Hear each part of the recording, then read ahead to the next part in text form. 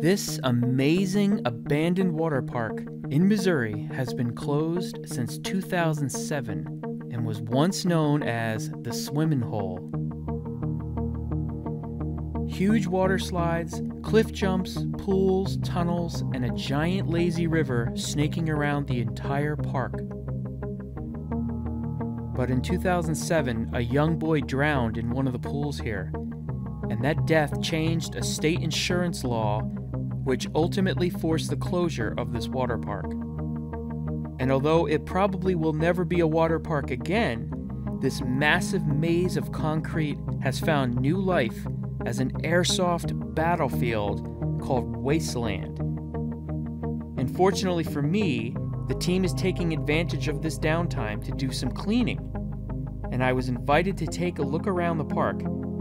So I'm going to take you with me and show you what this amazing place looks like now. Oh wow, there's some huge fish in here. This thing is dead, but it is huge. Looks like a catfish. So instead of playing right now, they're just taking this time and cleaning some things up, getting rid of some of the garbage, burning some of the debris. The owner actually lives right here, right next door. And I mean, what else can you do with this place? It's not going to be a water park again. So I think the airsoft is a fantastic idea.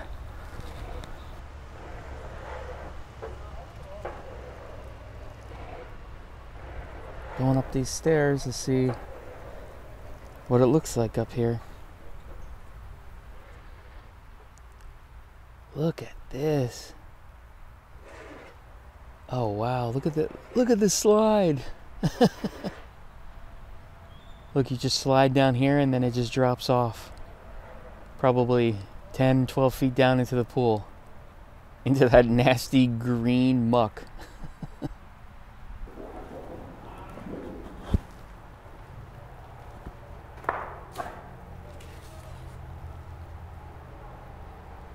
The Dippin' Dots story. I guess they sold Dippin' Dots here. You can kind of see that this rock has definitely had a lot of handprints on here. Kids leaning on it, waiting for their snacks. What an interesting place.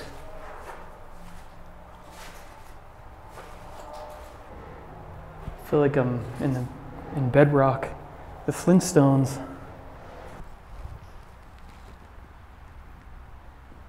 I don't know what this was, but that fan has definitely seen better days. And this would have been the concession stand. You can see where the drinks used to be stored.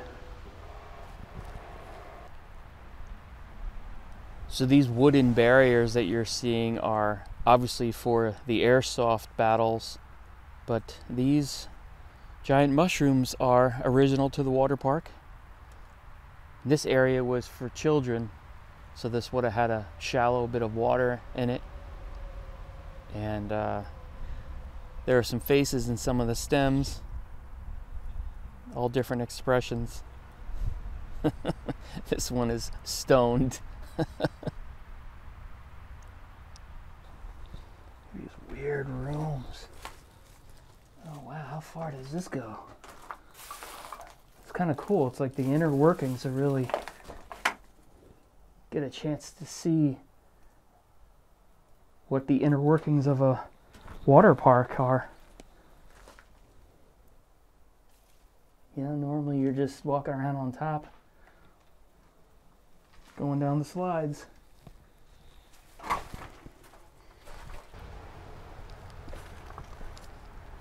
I don't know if this was a part of the water park. I guess it could have been. It's pretty finished.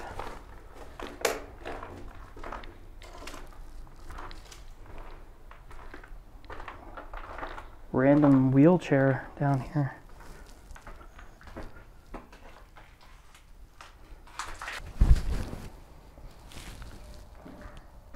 There was possibly a fire at some point in here. stuff just looks charred. It has a little bit of a fire smell.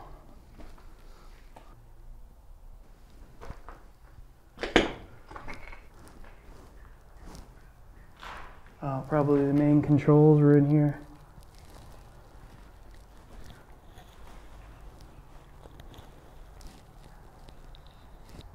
These big pumps. Look at these things.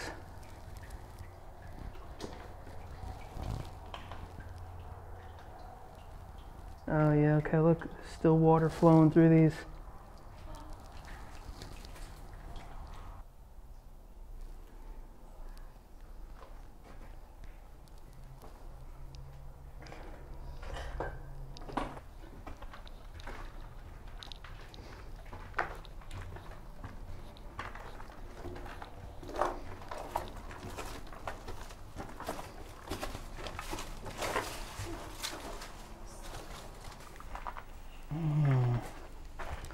Yeah, it looks like may have been some homeless people living in here.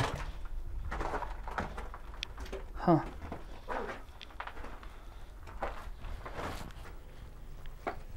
Oh, this is a long tunnel. See if I can get a light on my phone.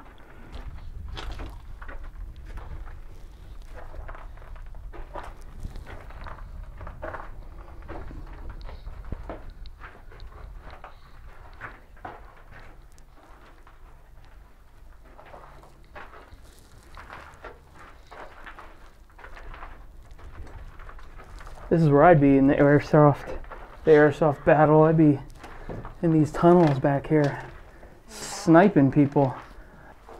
Huh.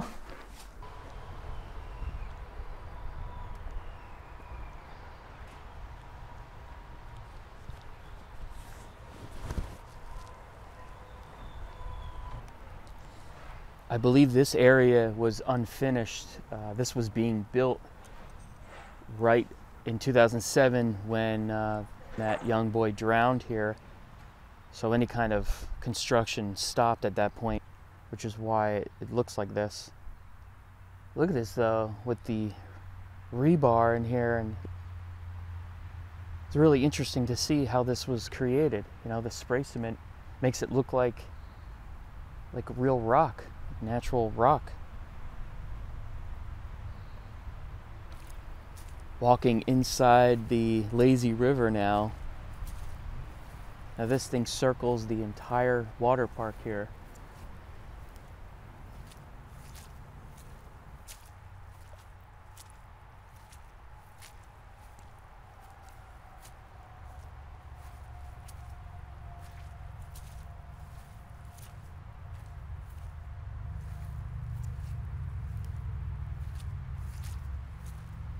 Don't think about this as an old water park. Think about it as an airsoft battlefield.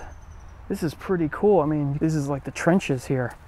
You know what I mean? Running around, protected, camouflaged. What an incredible time. The amount of work and money that the owner put into this place is unreal. Look at this. This is like a little grotto in here. Kind of hang out in here. So cool. Or you could have played some basketball with your friends. Look at this. This is a fake tree stump. AT plus KC. I wonder if that's the owner's. It looks real from 5 feet away.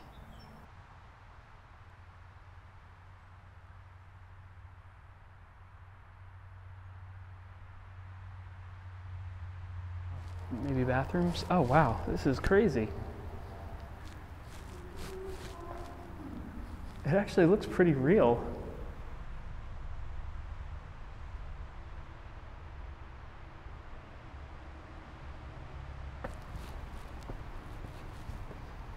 Continuing up. This is one of the highest sections of the park here. This slide, you can go either way, which is pretty cool, and they cross over each other and end up down in the moat with the fish. And you can see the guys over there working, burning some debris, and I think the only higher area are the giant water slides over there, which I am definitely headed to. I'll be getting up there for sure. This slide is on the very back of the park, and it looks like you probably needed a raft for this one, or some sort of tube. And I think if you follow this down, let's follow this down. Yes, it goes all the way down, and you would slide right through the mouth of the hippo.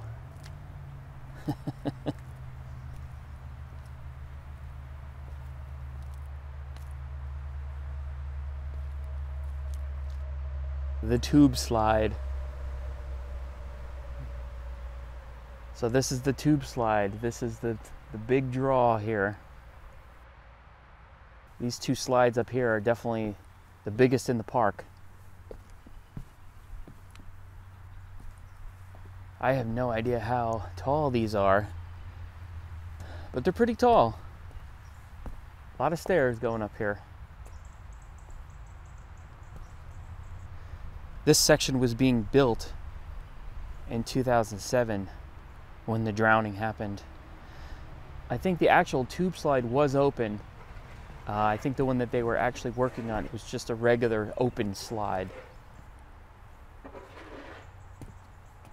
Here are the two slides up here. I think this one was never finished. This is the one I was talking about that I think was never finished. And then this was the actual tube slide. This is the one that the kids could go on.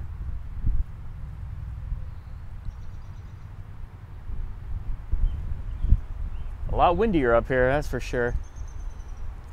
Great view of the whole park.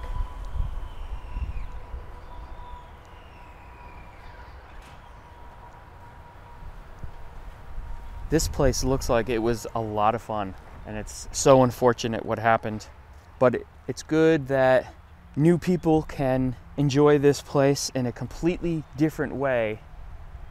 And I'm looking forward to, hopefully in the future, seeing some cool airsoft battles go on in this place. That's for sure. So that's it. That's the tour of the sort of semi-abandoned water park. I'm going to put the link to the airsoft company, the guys that hang out here and play games here, because if you're in the area, you should definitely come and check them out, watch them play, maybe get involved. Thanks to these guys and thanks to the owner for letting us walk around.